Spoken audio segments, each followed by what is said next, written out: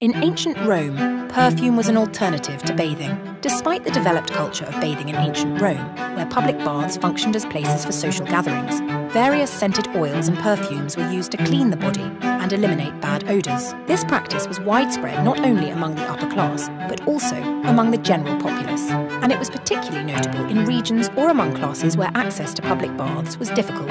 Furthermore, Romans sought to enhance their physical and mental health through fragrances. They believed that scents could have a positive impact on the body, and this belief is considered one of the origins of aromatherapy today. In ancient Rome, perfume was more than just a means to smell pleasant. It was an important element for physical and mental well-being. What do you think about the idea that physical and mental health can be improved through the use of perfume? If you have had such an experience, please share it in the comments.